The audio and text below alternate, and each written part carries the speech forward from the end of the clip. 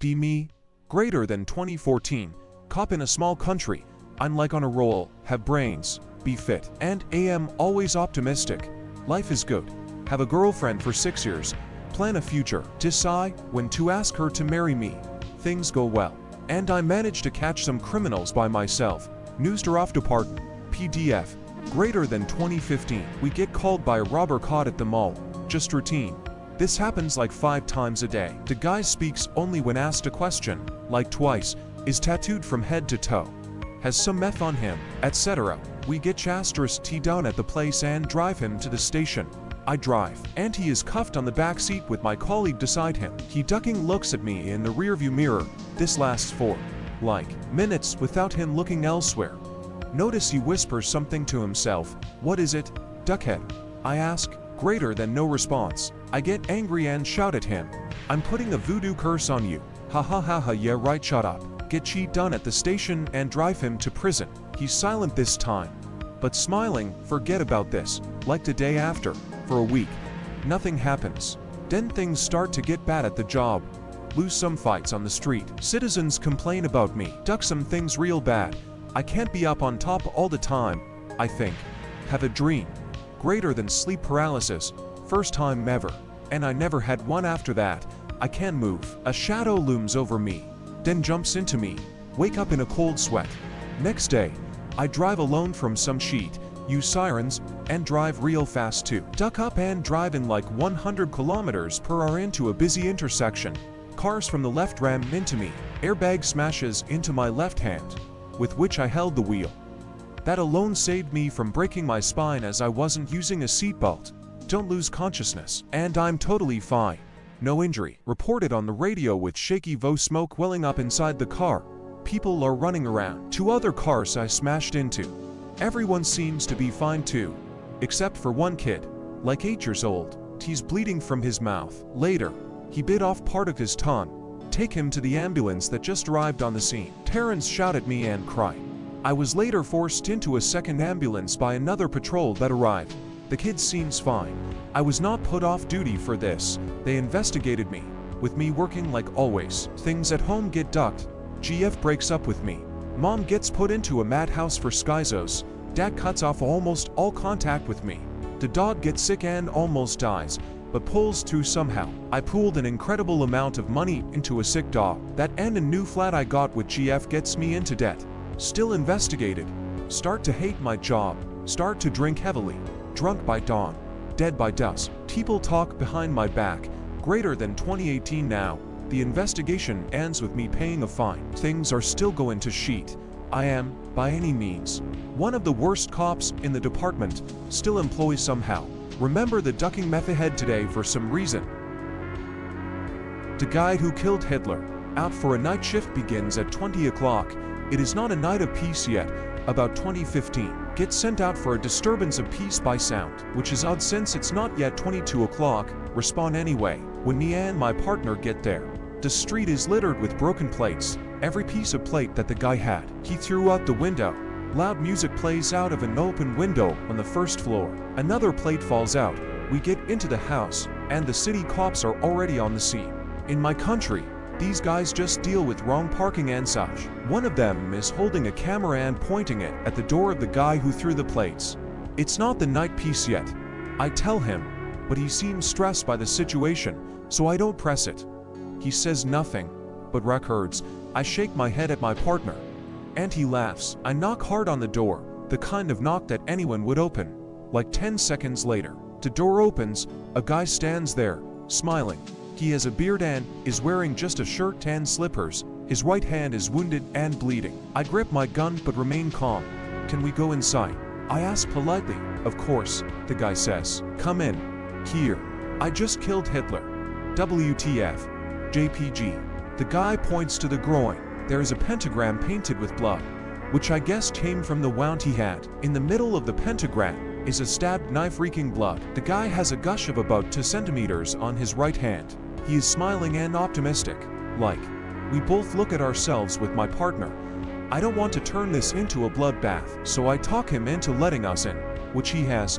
The music is still playing very loudly. The guy is pretty well behaved, always smiling and such. But obviously he is not right in the head. Turn down the music. You could cause a ruckus around the neighborhood. He goes to a PC and turns the music off.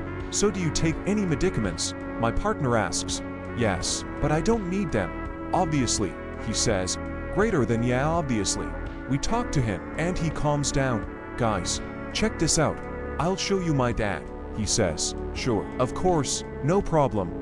I say to keep him occupied. He gets to the computer that was playing the music and opens the file there.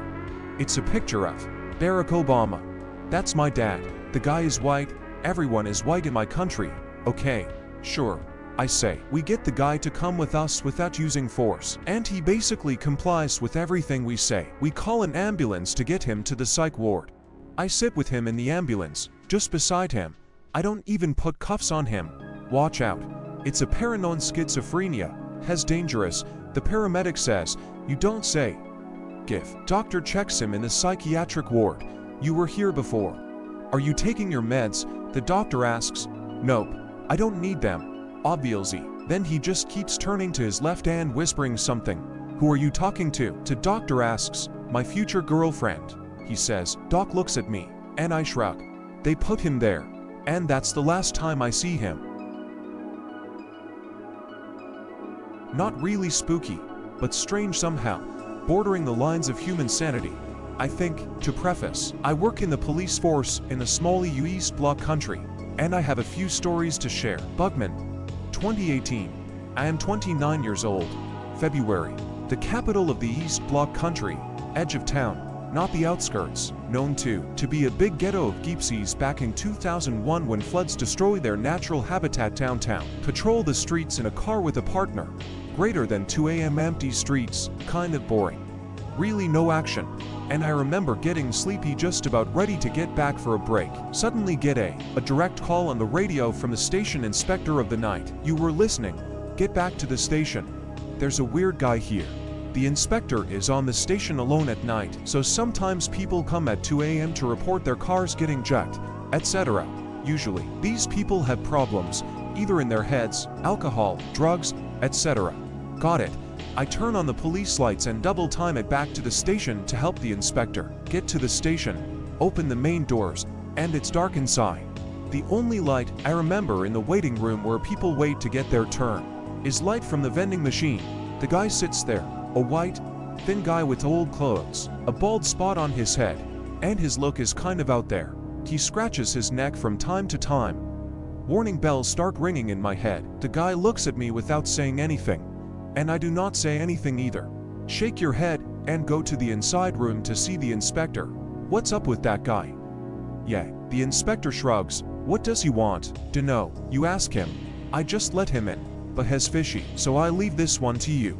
Inspectors are usually just the kinds of white-collar cops who just handle reports on the station and relay information to the outside patrols, etc. They also work 24-hour shifts, so this guy just doesn't have the temper to deal with some nutjobs. Go to the guy with my partner. What's the problem? He scratches behind his neck and stands up. He's really short. There's no danger in fighting him, but he still gets really bad vibes from him. I got bugs in my apartment, he says. Greater than so. Call an exterminator to get rid of them. You really go to a police station at 2 a.m. to report this. Greater than well, I need you to take a look. It seemed like a waste of time to me, and my partner shook his head at me. But I just got this weird feeling to check it with him. He clearly wasn't right in the head and something could be up in his flat. Alright, we take a look. We go with him to our car and seat him in the backseat with my partner beside him. Go to the address. Go to the apartment. He unlocks the door and waits. Get a flashlight and open the door. The flat is old style, as if from the 1950s communist country at the time, with stale, murky air, but nothing weird.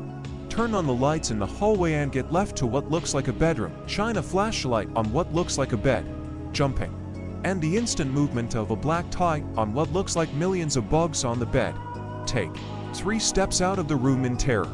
But you have to check it anyway. It could be a dead body or something. Turn on the lights. The bugs look like bedbugs and scatter inside a bed as the lights turn on. There is no stench of a dead body though, and the room is unkept, not filthy. Just unkept with dust on everything and an overflowed garbage bin with another bug crawling out. The guy is behind me, scratching his neck.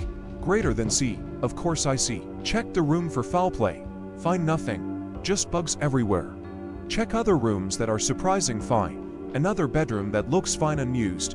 Anyway, nothing for the police. Call an exterminator or something. I say this as we prepare to get out. Or use the other bedroom. I can use that one. My mother died there a few weeks ago, so you use the bug-infested one instead. He scratches his neck. Nothing for the police here. Have a nice day. We get out and report to the inspector, then resume our patrol of the streets. Greater than 4 a.m. We drive past the metro station. Bugman stands there outside of the station. Nobody is around. He watches our car drive by slowly. Get to the station again and check the car. Find a few bedbugs inside where he sat, and get the car professionally cleaned. He was like a comics villain or like that guy from the Midnight Paranormal, but weird shit happens in our heads sometimes.